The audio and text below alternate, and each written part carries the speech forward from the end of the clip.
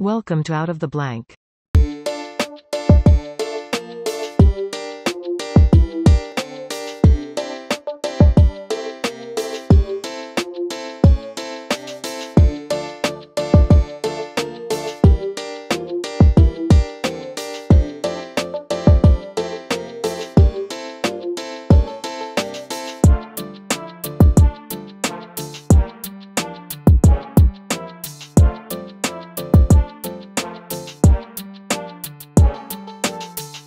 Welcome to another episode of Out of the Blank podcast. You're John. John, please, for everyone out there listening, can you introduce yourself?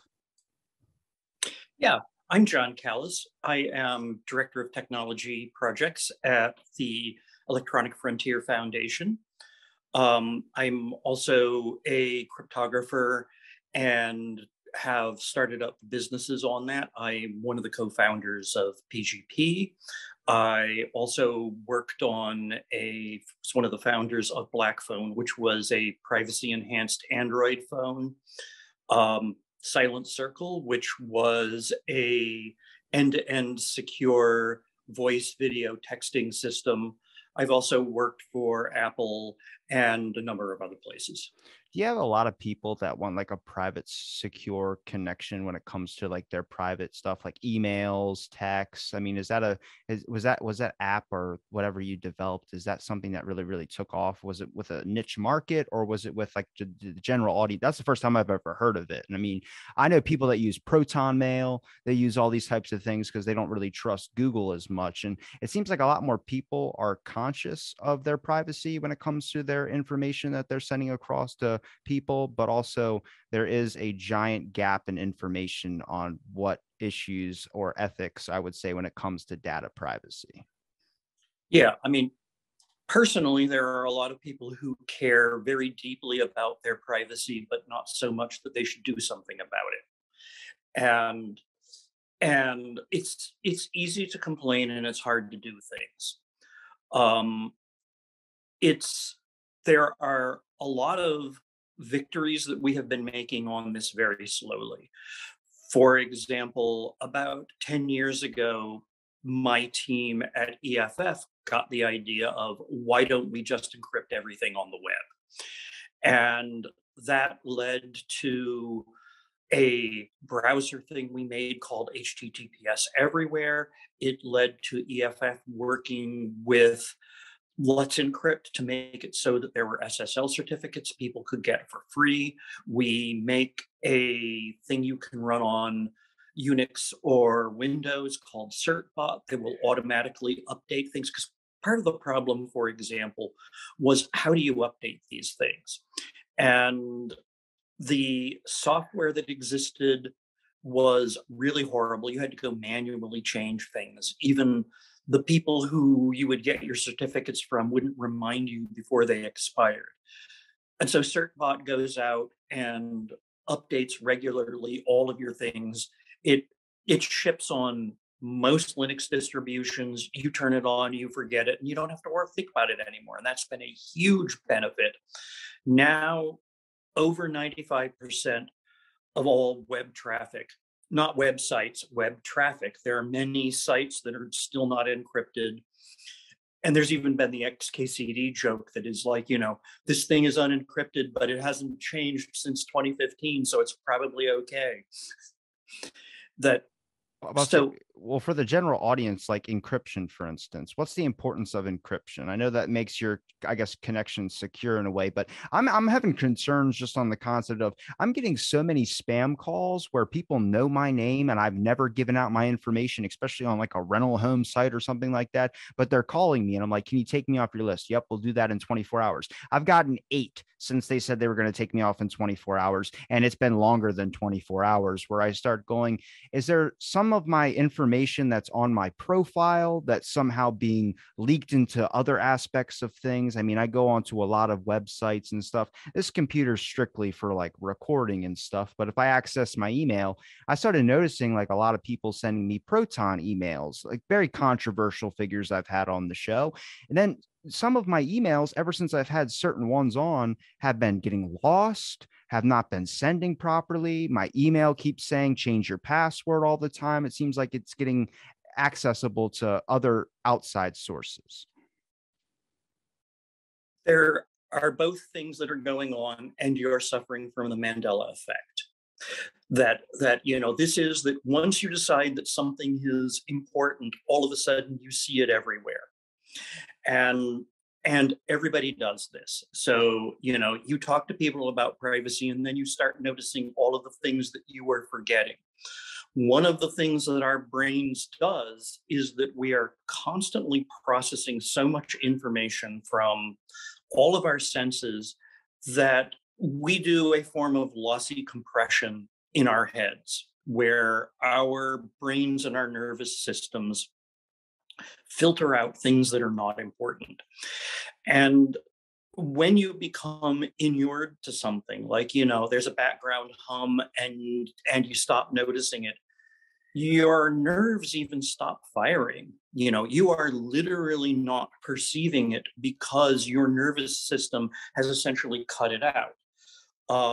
Our vision is really only detailed and in color in the center of what we're looking at. The rest of what we look at is not that. And our brains put this in. They even do things like, do you ever remember that when you blink, there's going to be a little black spot in your vision? No, our brains edit out our blinks. And then once you say, oh my God, my brain is editing out my blinks, you'll probably start seeing every blink you do for the next 5 minutes.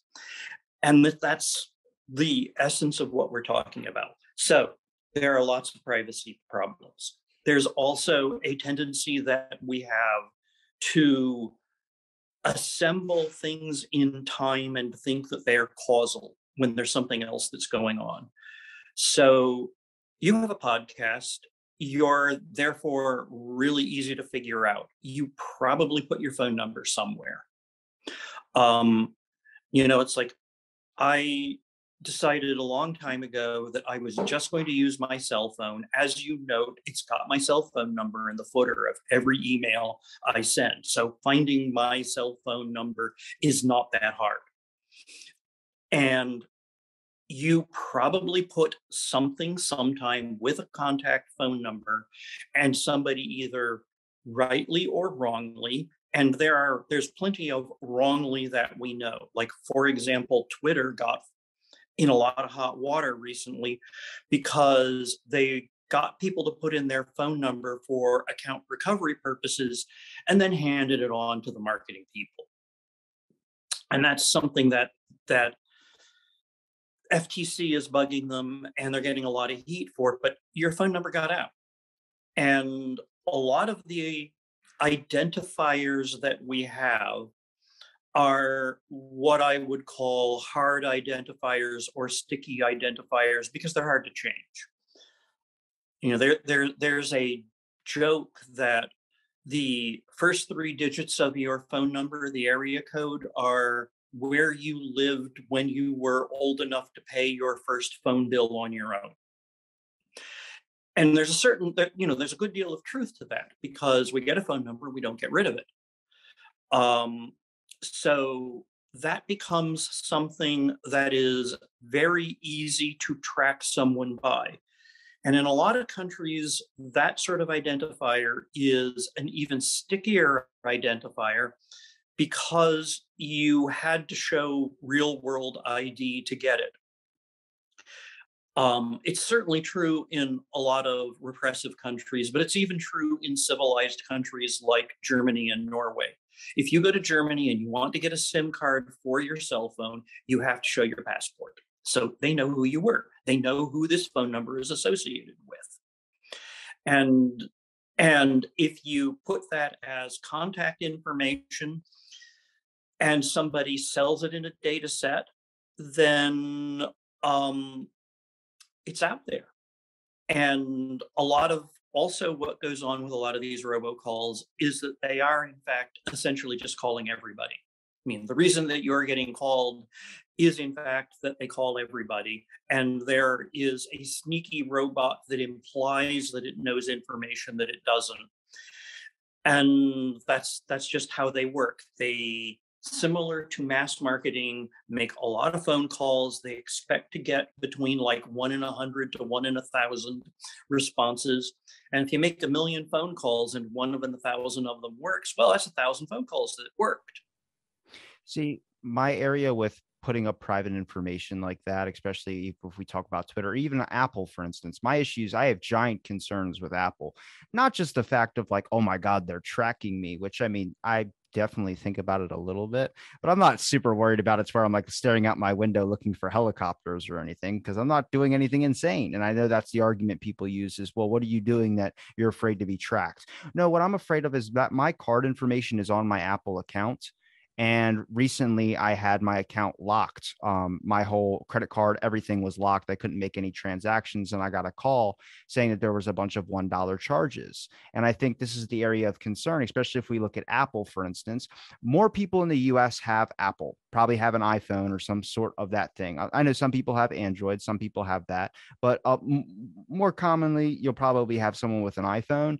And Apple is constantly updating their security because of the breaches that people are trying to do, whether it's overseas or whatever you want to talk about. This is the area I got into with the app Pegasus and all these types of weird spyware that are going on out there. Now, I don't think I'm being tracked by Pegasus or anything of that sort, but I do talk about the fact is, I mean, how many breaches are they trying to recover from or trying to fix? I mean, if everyone's looking at Apple as the top dog, we got to find a way into theirs because they have the most information on people. Then they got to constantly keep updating their phones and making sure that their security's up to date. It brings into an area of concern when people's private information is on there, where I start wondering, what's the ethical choice there? What's the decision? Where do we go? Should companies like that have our cards on file? And a lot of times it is a priority, or is it something you have to do to get your account filed with? They need to have a card on file for some reason. I can't just put in a random thing. I can't put in nothing.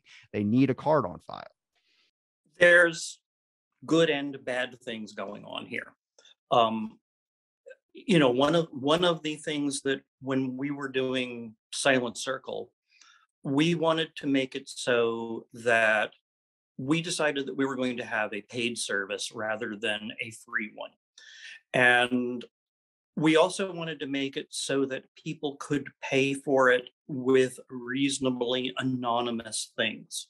So we kept a base set of charges so that you could go get like a MasterCard, American Express gift card and pay for a year's worth of service with one of those.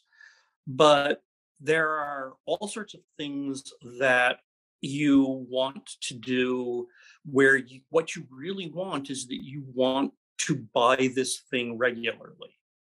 You want to get that magazine every month. You want a month's service from this, and that's what they need the card on file for. If they don't have that, there's no good way to do the billing. Or they would annoy you with things where you would have to approve them. And one can argue from a financial aspect that if you are being charged automatically and you have to take a decision to stop the charge, you are less likely to do things and stop doing something than if you had to approve it every time. It's like another one of the strange things that goes on in our brains is how defaults work. There's been a lot of studies over this. Like, for example, if you think of like the little organ donor thing on your driver's license, if you have the default be that you're not an organ donor and you tick a little box to say, I want to be one, about 20% of people will sign up. And if you have it be by default, you're an organ donor and you tick a box to not be one, about 80% of people do.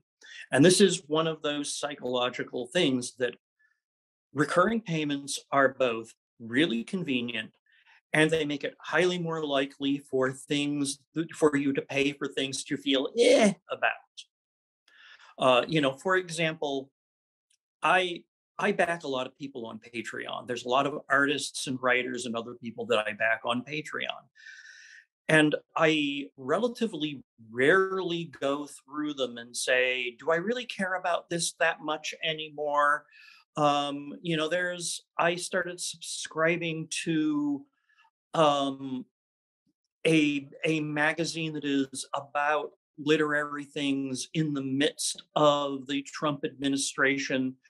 And now here it is, and I know that I'm reading it less, but do I want to cancel the subscription?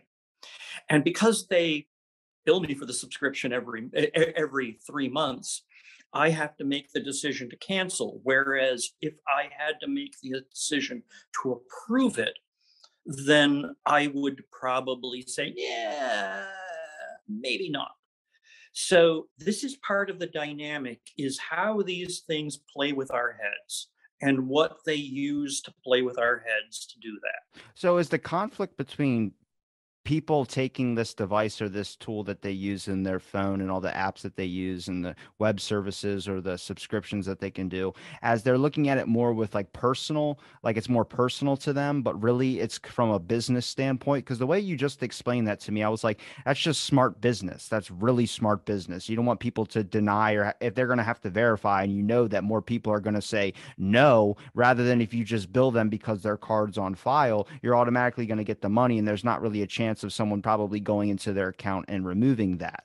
I mean, so it's a conflict of business and personal. So, I mean, how do we fix that? Like, I'm not saying maybe even should we? I just think it brings in really crazy scenarios when we allow, I guess, the lack of information when it comes to our devices or the things that we use. I mean, I had a guest on here who studies ethical concerns when it comes to biomedicine, and she was bringing up the idea that these apps, period trackers, for instance, that's something that you need a consent form for. Something medical, anything medical should be a consent form. And these things you can get by just accepting terms and service. But what they don't tell you is that in these things, they do on a polling ship, if they're going to test if an app's effective, they won't use your name, but they'll use the data that they consumed off of a medical app like this, and they'll send it somewhere. And I just go, holy shit, like that's scary to me. I mean, I get it because you have to read the terms and services, but that's also a thing psychologically. People are lazy and they don't want to read the terms and services necessarily because they're trying to get to the end product. I don't know how many things say accept cookies and data, and I just click. I always hit reject, but I know some people just click accept to get onto the page. Yeah. Um, I'll be more cranky about terms and services because there are so many terms and services around. Somebody estimated that if you read all of the terms and services that you were presented with, you'd spend like 2 months every year I just don't get reading that time. terms and services. That's a lot. And and I think that from a legal standpoint, this is an issue because anything that is a contract requires a certain amount of informed consent, and one could argue that this is a real issue. Um, and there's another one of these related things, which is that many of the things that we're using, we're being offered them for free. And what's really happening is you're paying for this thing with your data. And the terms and services are them describing how they are going to use their data. And usually it boils down to however they want.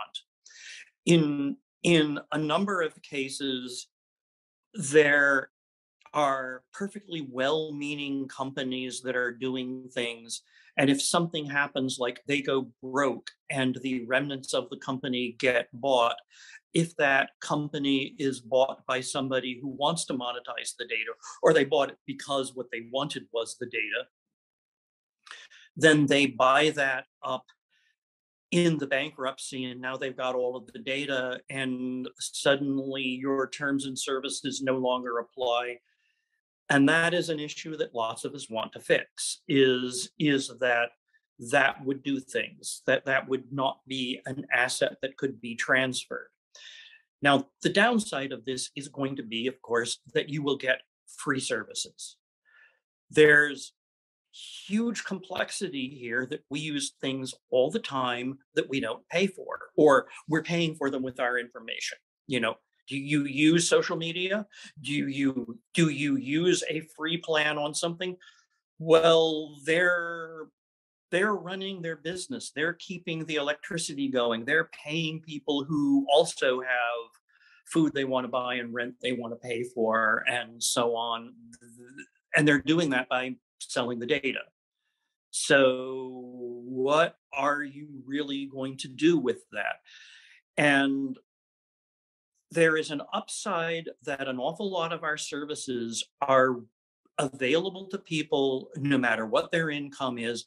It doesn't matter how much you make. It doesn't matter whether or not you are on any sort of job, from being a clerk or someone who doesn't have one to Elon Musk. You can use Twitter for free. And that is a nice thing, that we are separating it from having to be a payment. We at EFF want to say that privacy should not be a luxury good. On the other hand, free services are paid for with information. And these are in tension with each other. They are both true at the same time. And if it is really true that if you're not paying for it, you are the product, you're not the customer. But it's also true that if you don't think that it is worth paying for, or your budget only allows you a certain amount, that you get an awful lot of services that are the exact same that everybody else is getting for. And the only thing you're paying for it is some information. You're going to get some ads targeted to you and other things. So both of these things are true at the same time. And that's where it is hard to unpack a lot of this. That if we go to a world where we pay for privacy, people who don't have money will be left behind. Tying this back into some of the things that you're talking about, I used to run my own mail servers, and I also used to run encryption servers on them. At PGP, we had a thing called PGP Universal, which would encrypt all of your email.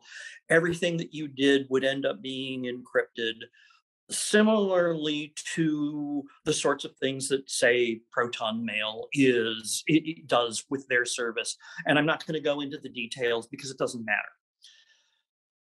I finally got to the point that I stopped wanting to run my own emails, just because I was tired of it.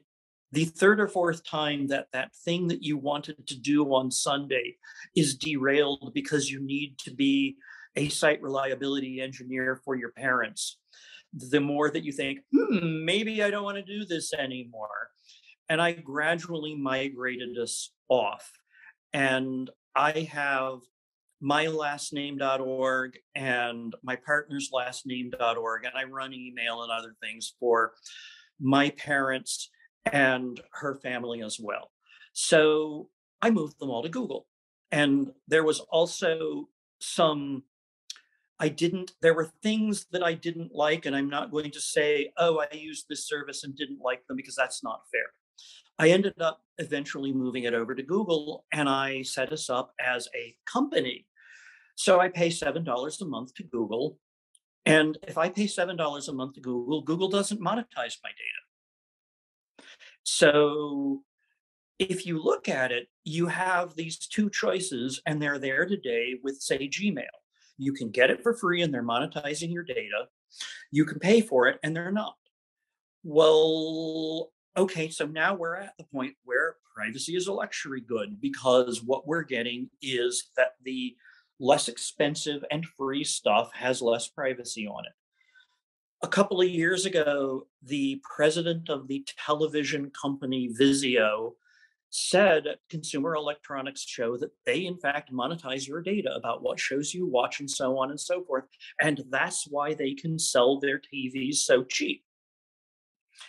So if you are getting, say, a 20% discount, $100 on a $500 TV, if you're getting that for them monetizing your data, is it worth it or not?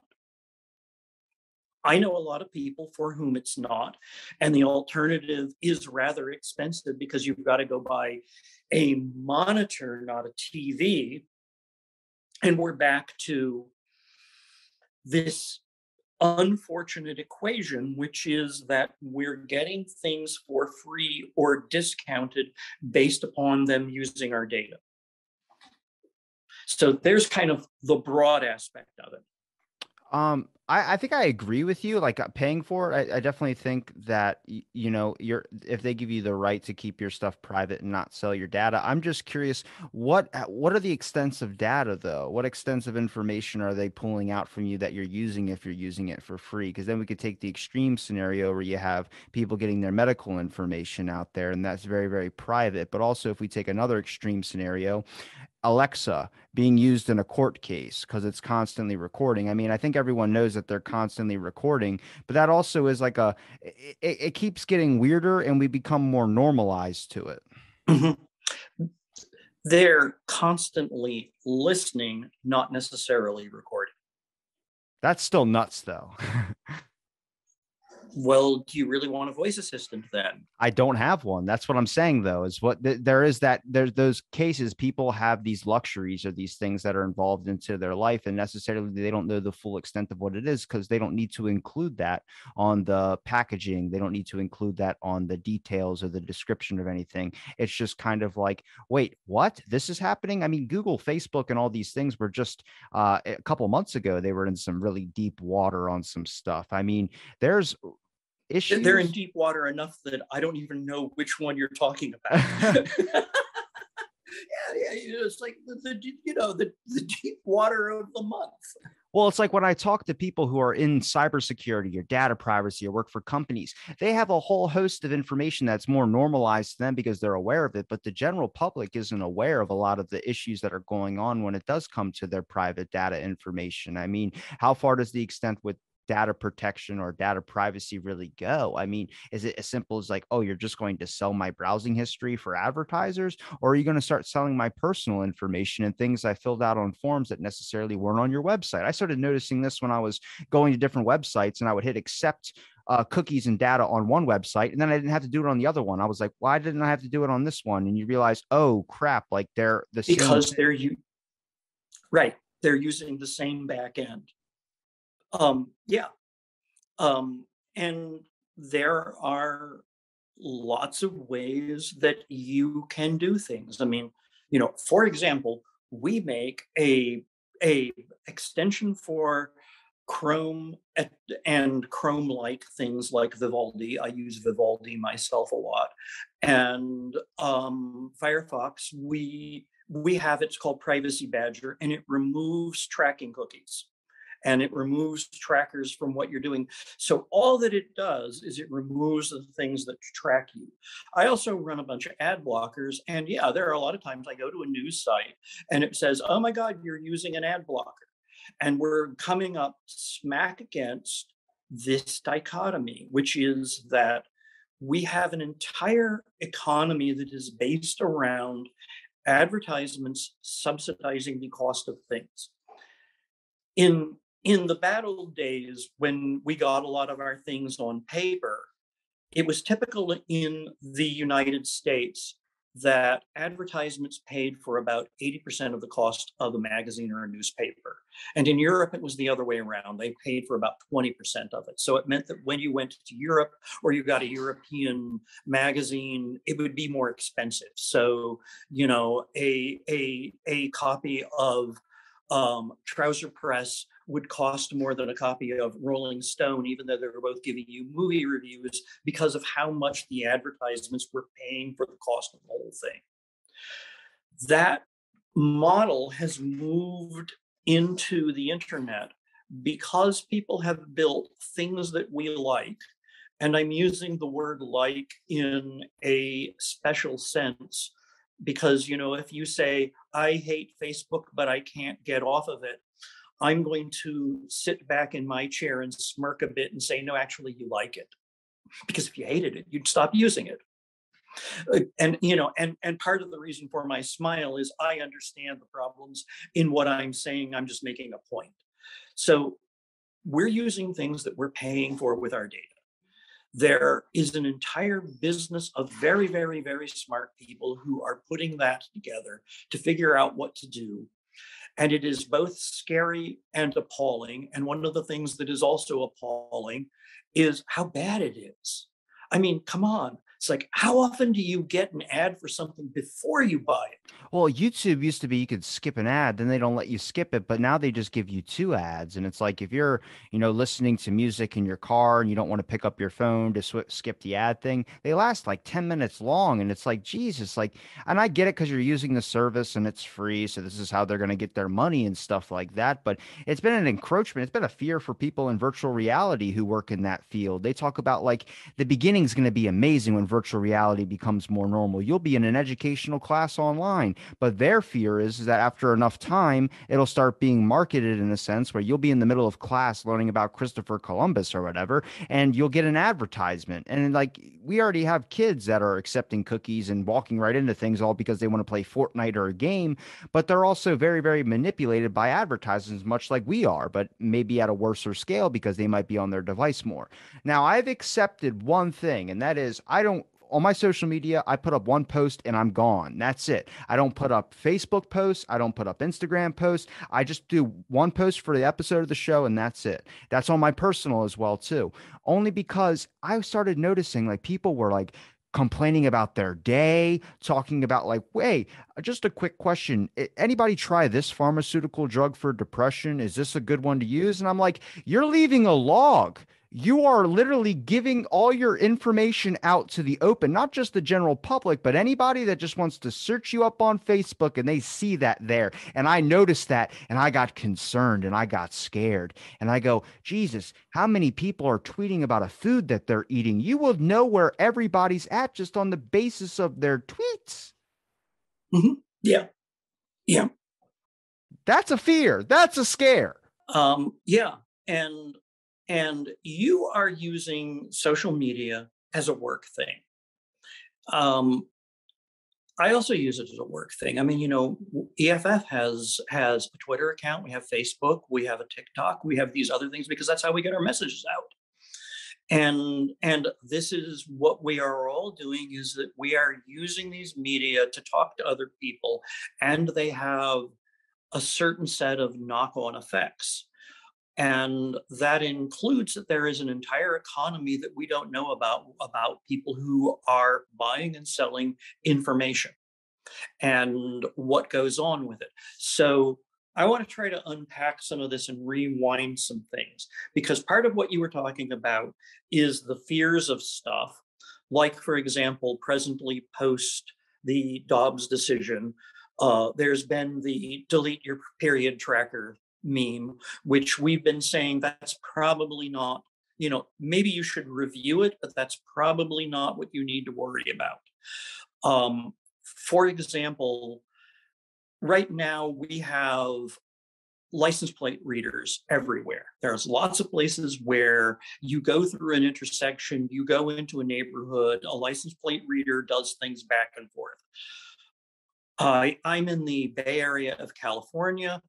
All of the bridges that we have moved to no toll booth, and you either have one of these transponders in your car, and they have them all over the country that will bill you automatically, or they have license plate readers, and they use license plate readers for enforcement as well, because if you are cheating and getting into, going on the bridge and don't want to pay for it, they'll send you the bill.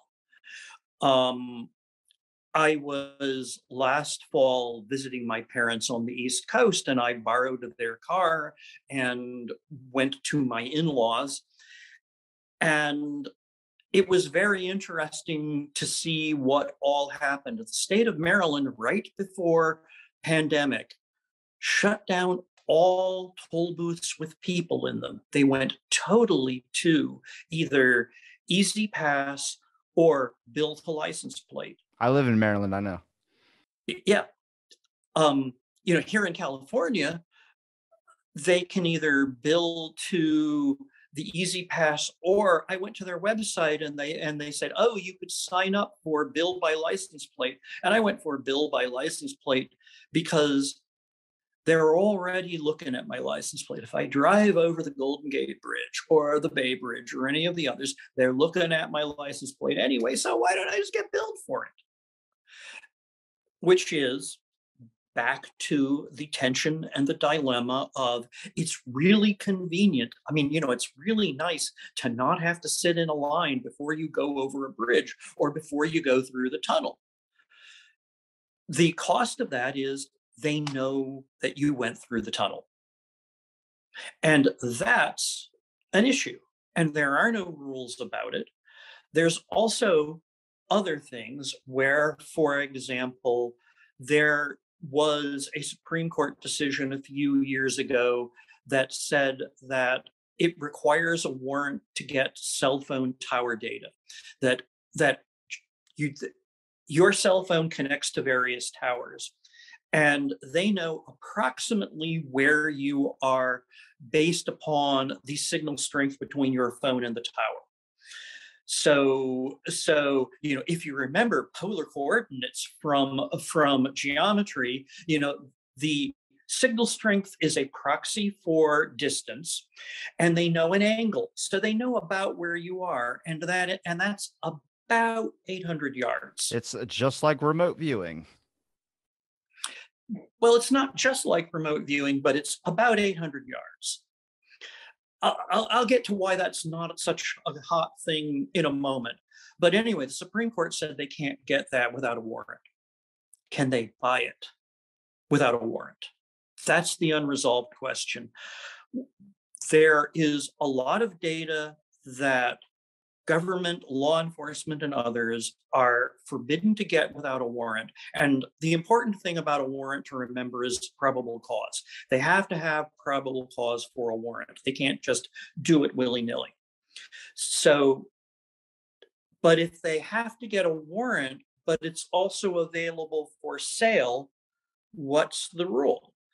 Well, I'm sure that you and I are saying they ought to have a warrant. They ought to need a warrant to buy the data that if they were to get it, they would need a warrant for. But there are other people with other opinions, including like law enforcement. They want to just be able to buy it. They're going to say, well, if it's for sale to anybody, why can't I buy it? And the answer is because you're law enforcement. Yeah, but that's just, I mean, it's weird because, yeah, I understand like it's a different, I guess, idea if someone buys something like that, because then that it's up to that person that is holding that. You're going to sell it. I mean, they're going to sell it. If they don't know who you are, they don't care about your privacy or your data information if someone's willing to pay good money for it. But also with law enforcement, that's like a loophole. And the whole, like, if you need to get a warrant for it, now you're saying you can just buy it. I mean, if a normal person can buy it, what stops law enforcement? It's saying just it's because it's law enforcement. I mean, okay, cop goes off duty. Is he doing it from his own personal thing, or is he doing it from law enforcement still?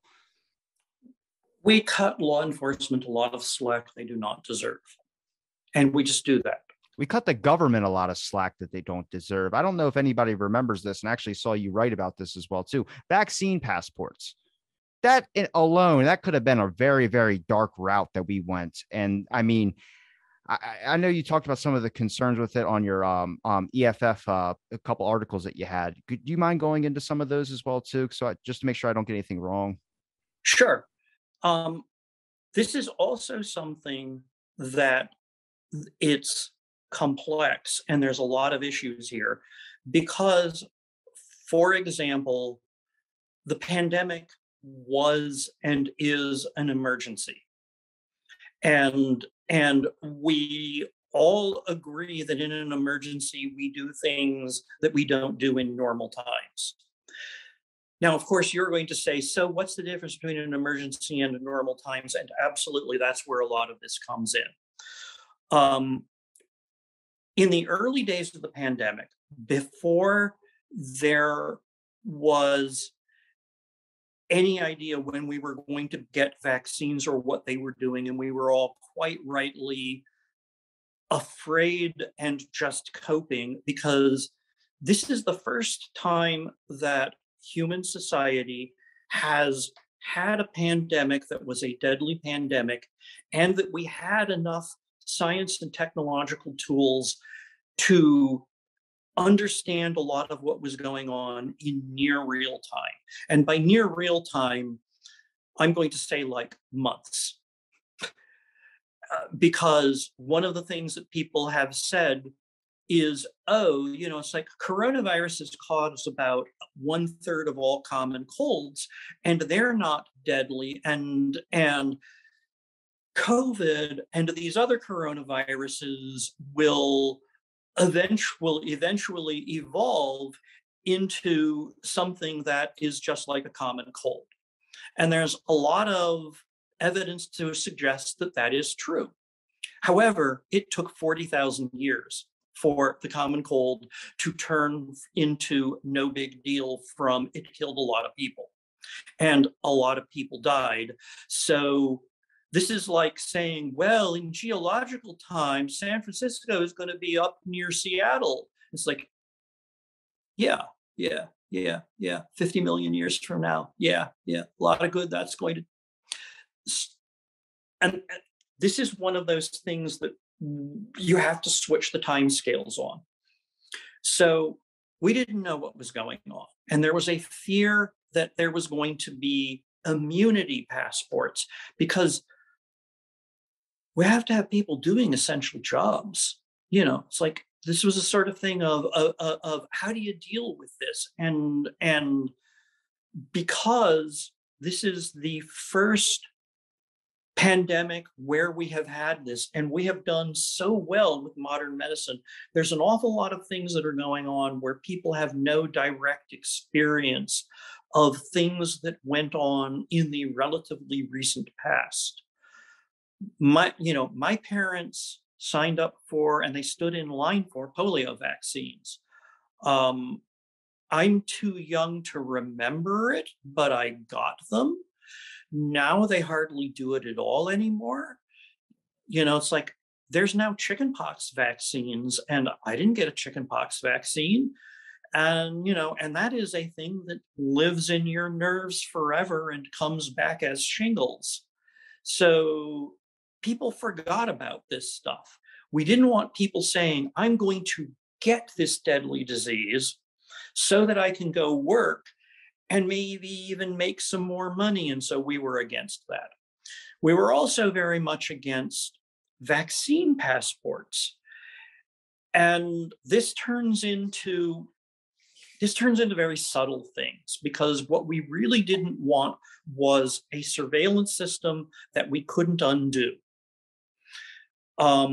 There are all sorts of things where we have an emergency, we put up emergency things to deal with it, and then we never take them down. Like, you're still taking off your shoes at the airport because one guy tried to hide a bomb in his shoes. It's been nearly 20 years, and we're still taking off shoes at the airport because one guy tried to blow up a plane. And the discussion of whether or not we should stop is, we could talk about this for 2 or 3 hours, all just that one issue. But that's the tension that we're talking about, is that we don't want to create in an emergency a societal change that is an appropriate response to the emergency that we can't turn off when the emergency is over. It's like there's a fire, you turn on a fire alarm. When the fire is out, you stop the darn ringing bell. That's really easy to say, but there are all sorts of things where we just let the bell ring forever.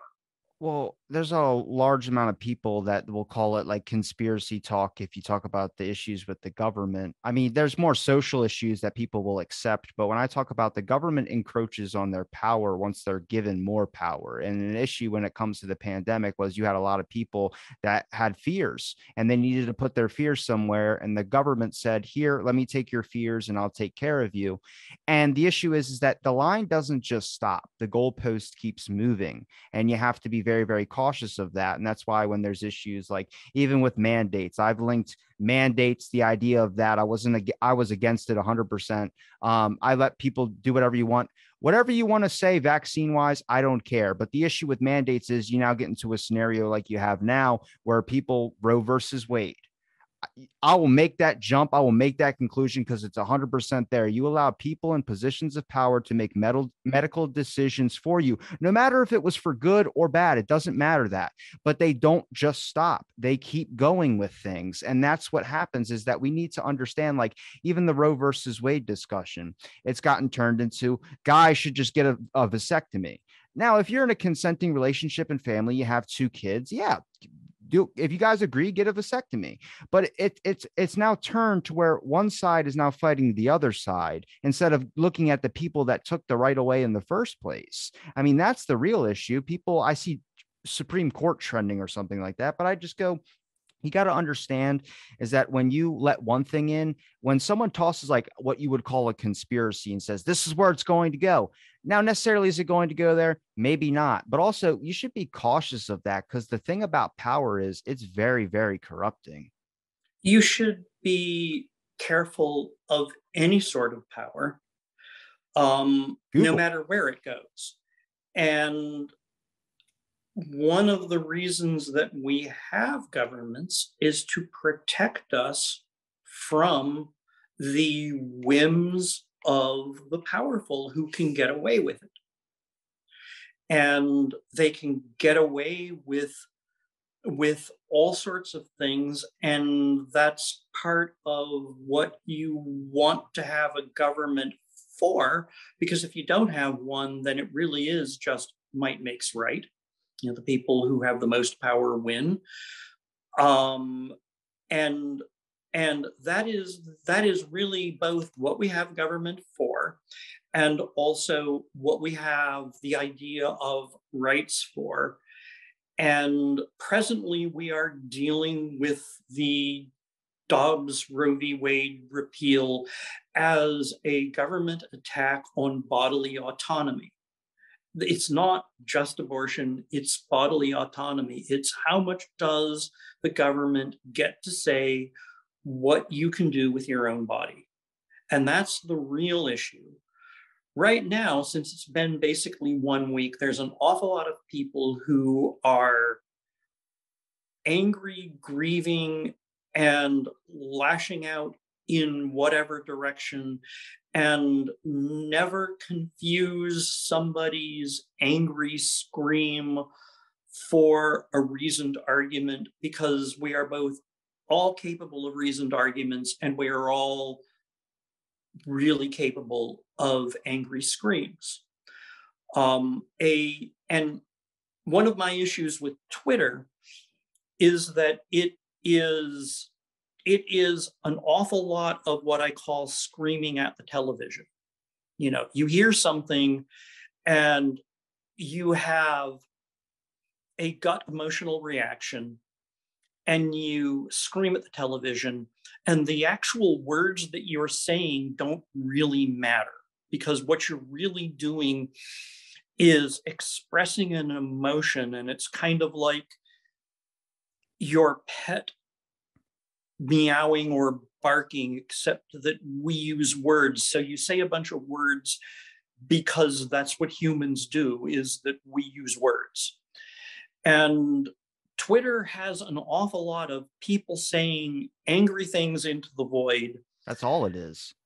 And there's also a lot of good stuff. I've seen some good, but like my news feed, I don't know if it's because of I try and follow like guests of the show and things of that, but everyone's like so political. That's why I try and be off my social media. I just can't. It's like, I mean, kids my age that are like obsessed.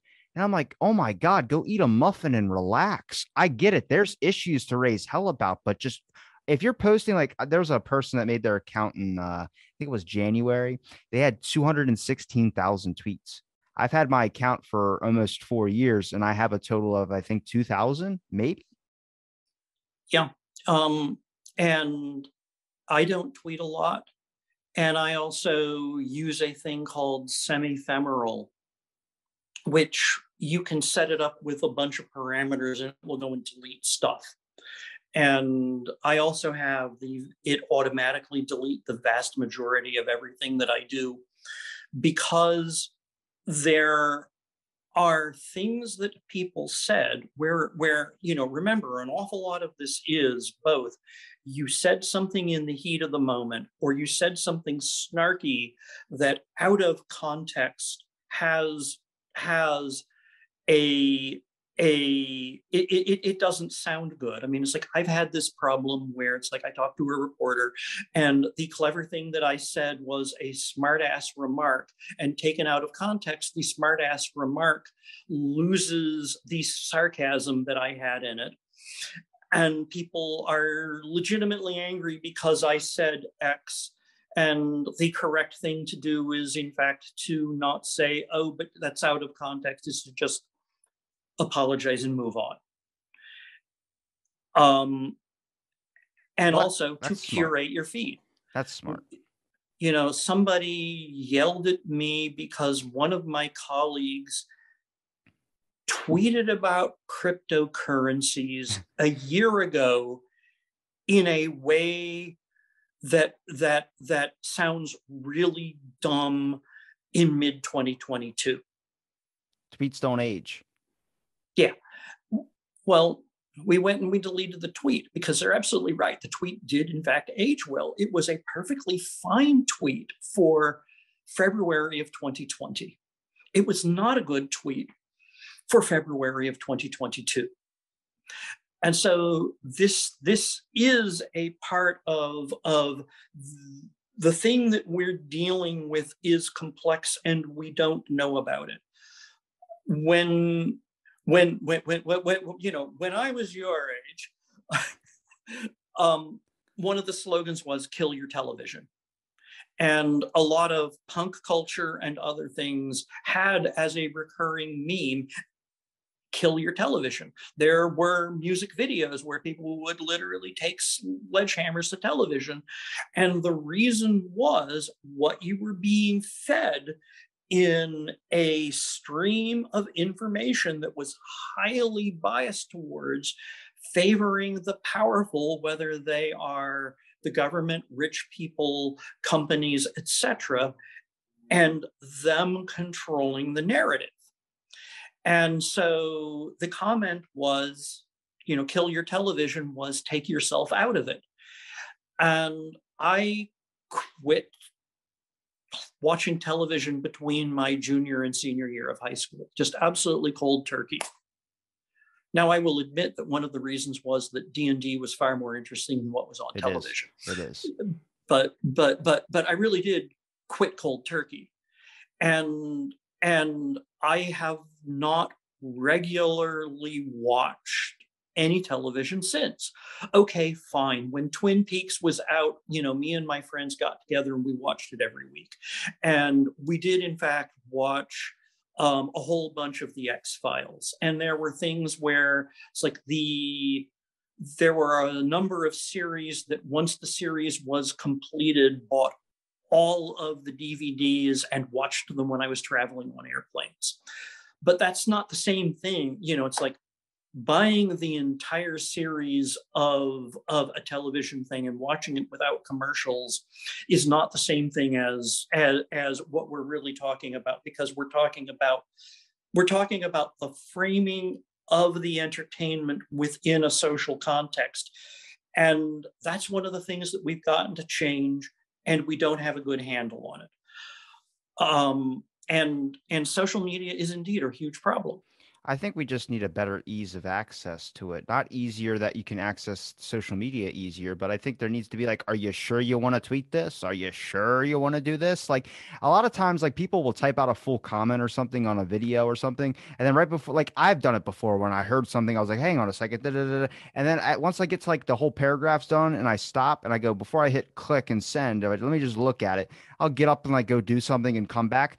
I don't feel like I need to tweet that. I don't feel like I need to put that there, and I exit out. Once I started doing that, I started noticing my focus in social media, like even taking breaks off of it. I find it very, very hard to get riled up about things now. And I know so many people that like tweet a lot of things, and I go, if there was like a longer process, like you had to submit something and it would be actively like waiting to post, and I guess that delays information as well too. But it also gets into this aspect of, I guarantee you when you sit and wait on it, you don't like whatever you're about to put up and you regret it the next day.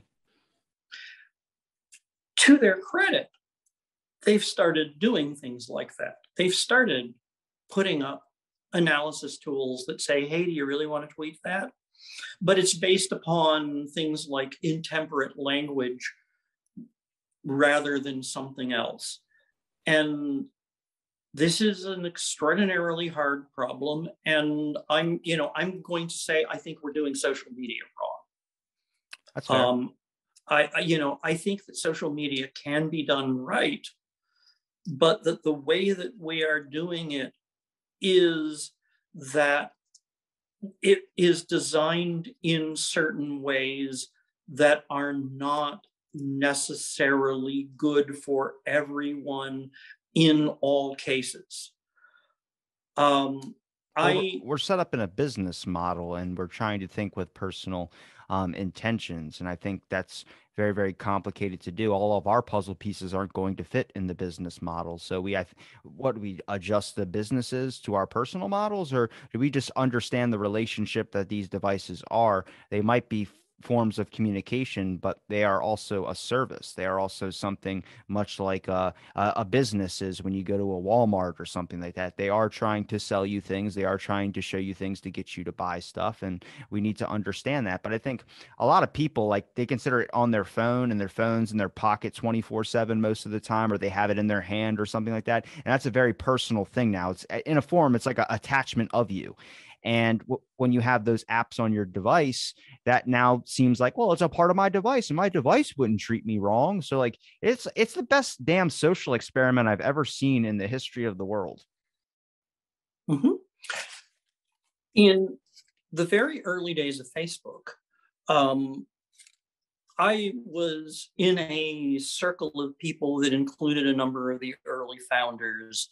And these were people who genuinely believed that if we all live in glass houses, everything would be better.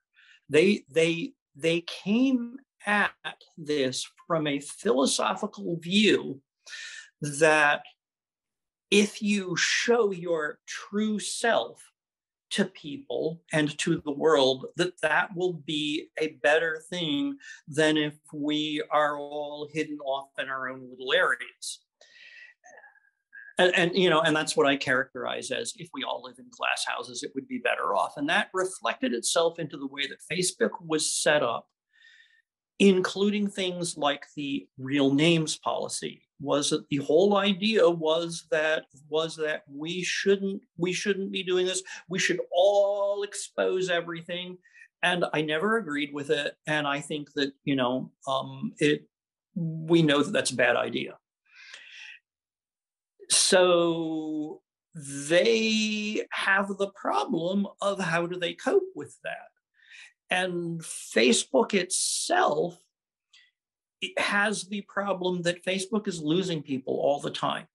From a sheer business standpoint, Facebook is a dying system. Yeah. It is losing people every day. For Meta Platforms, the company, the only bright spot on that is that about half of the people who are leaving Facebook are going to Instagram. That's still owned by Facebook. Yes.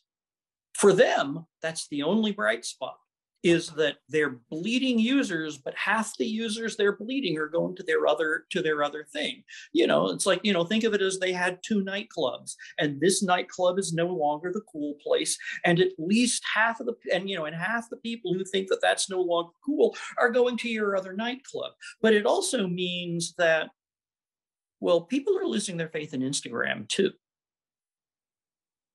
Instagram has, in its policies and histories, it has a different model of the world. Like, on Instagram, you're allowed to have an account for your cat. You're not allowed to have an account for your cat on Facebook because of the real names policy. They want them to be real humans. Instagram is different. Well, Instagram is also at the point where it hasn't peaked, but you can look at the usage curves and see that it's peaking that. And the company that owns them has to ask the question, okay, our first nightclub is losing people coming to it. Our second one is peaking. What do we do? Drop the real names policy. Well, no, that's why they're going into 3D. Jesus, man. What are we that's oh my God. That's the reason. That's crazy. That's the reason. Facebook is dying, Instagram is peaking, and that company will die and go broke. Well, it's going to be a shell company. Have the next thing. It's going to be a shell company. It is a shell company. I know, but who's going to buy it? And then who's going to take over Facebook while they switch over to Meta? I mean, similarly, look at quote Google. Jon, I like the way you think. The real company. I like the real company is Alphabet, and Alphabet owns a bunch of companies underneath it, one of which is Google. I'm over here freaking losing my mind right now. I can't believe I did not see that before. That's crazy. So you wanted to get onto the metaverse, and in my long and checkered career, in the early 90s, I was doing stuff with what we've called social virtual reality, and social virtual reality split into basically two things. One was social media, and the other was collaboration tools.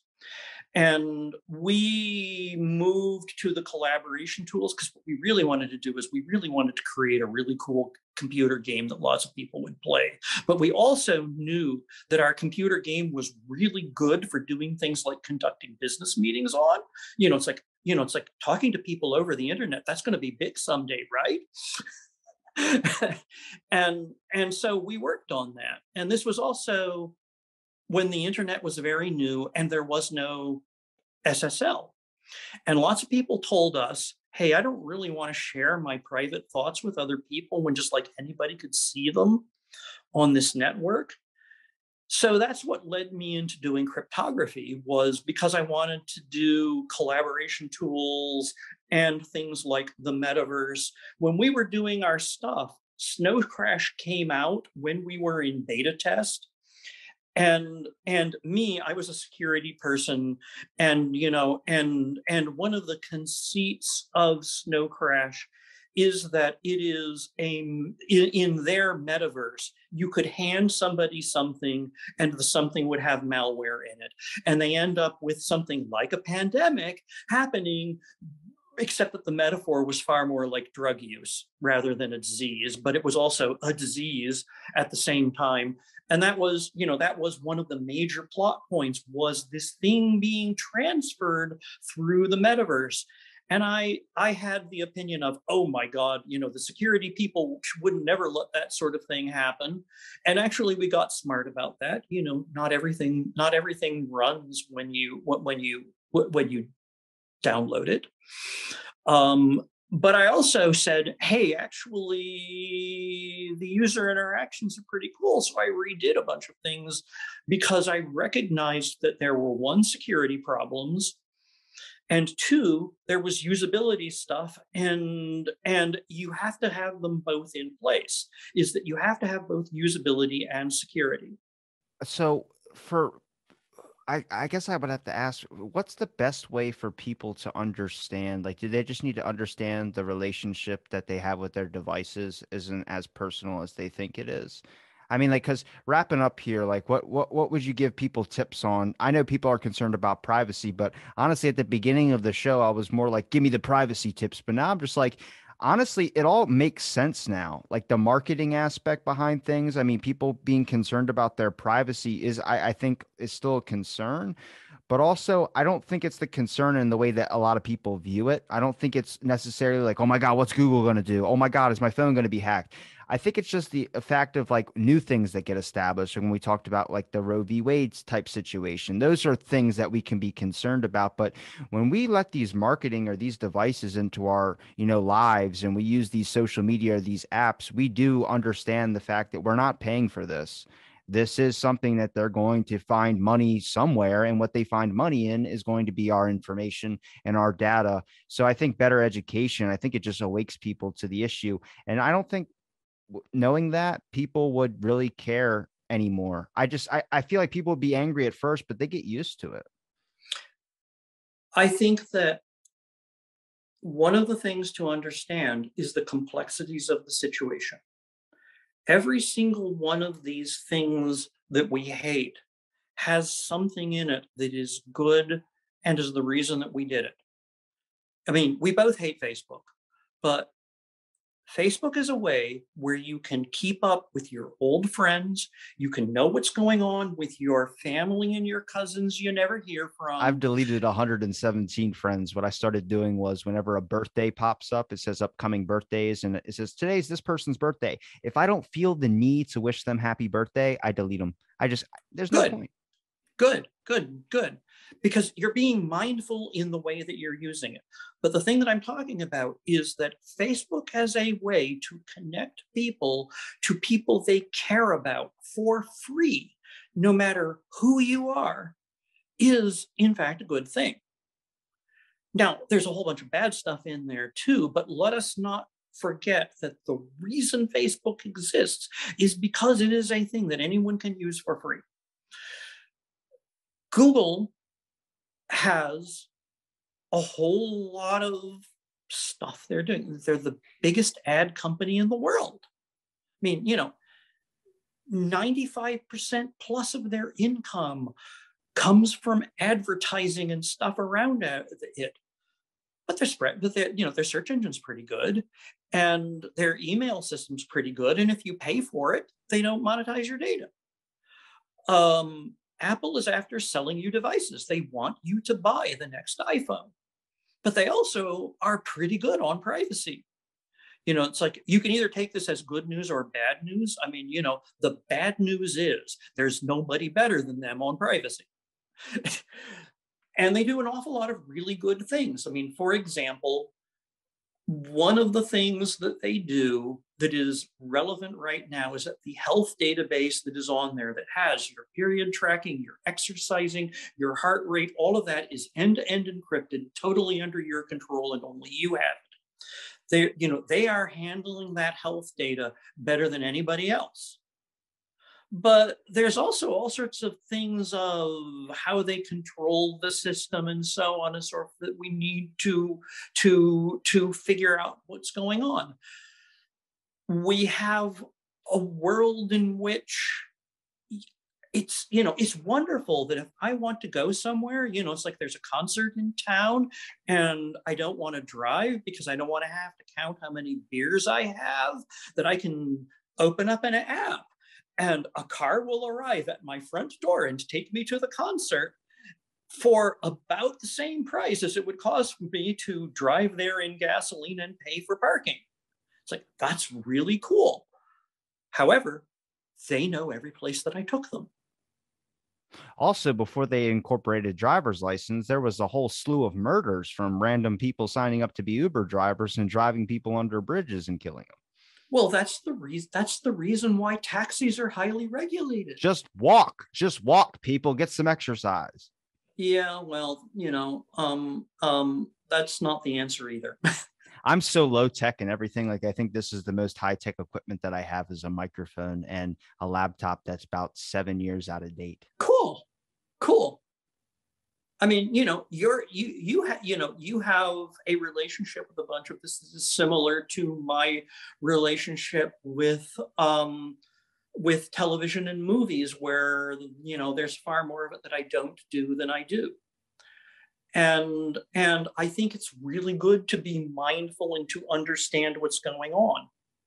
But part of what's understanding and going on is that absolutely, when people are offering you a service, they have to buy the servers, they have to pay electricity for the servers, and that money is coming from somewhere. And if you're not giving it to them, well, it's coming from somewhere. Where is it? In some cases, we have seen, for example, Uber and others, Uber got to be popular by intentionally subsidizing rides. They were losing money on every ride. Actually, they might still be losing money on every ride. I don't keep up on their financials, but that's one of the things to pay attention to, is to go and look at, where is this company getting its money from? So that at least you understand it. And if a company is getting 90% of their money from advertising, then, well, you can make your decision one way or another. And it's like I have been doing things like when I want a book now, 90% of the time, I order the book from a nearby independent bookstore that is a children's bookstore. It's one of the great children's bookstores in the world, about a mile from my house. And so, my books on economics and policy and history and interesting fiction and stuff, I send to the children's book, and I pay because they get the money for that. But there was a book that I saw, and there was a $15 discount on a $30 book if I bought it from Amazon. And so, okay, for $15, I'll buy it from Amazon. It's financially smart. Well, we all make those decisions. I mean, I am very concerned about, for example, the way that our system to pay artists, particularly musicians, is utterly broken, has always been broken, and they usually get shafted, and they get shafted by streaming services more than anybody else. So one of the ways that I do with that is that when somebody that I like comes out with an album, I go and buy the CD, even though I don't want it. And I go and I buy the signed CD. Or when I go to the concert, I buy some swag from them because they're getting no money from the music.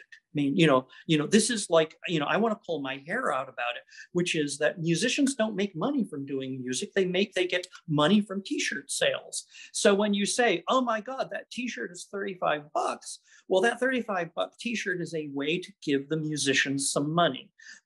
Buying the autographed CD, even though you're going to stream the music, or even buying the vinyl because that's more expensive, is a way to give them money.